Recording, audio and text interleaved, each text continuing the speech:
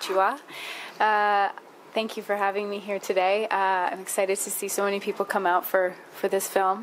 When I first read the script, I thought, is anyone going to see this movie?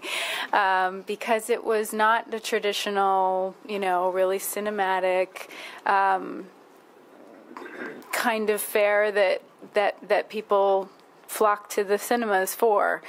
And I also thought it was a story that people already knew. But the reason I was so interested in it was because there were so many details about the story I didn't know, and there was a whole new angle on this atrocity that I think hadn't been explored yet in cinema.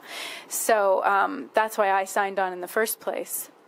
I grew up Protestant, so I didn't grow up Catholic, although my godmother was a devout Catholic, and she's no longer alive, but I definitely thought about how hard this would be for her to watch and to deal with. So I have to say even though I knew this was the right story to tell, I definitely felt conflicted at times about ostracizing anyone from the Catholic Church and wanting it to be a conversation rather than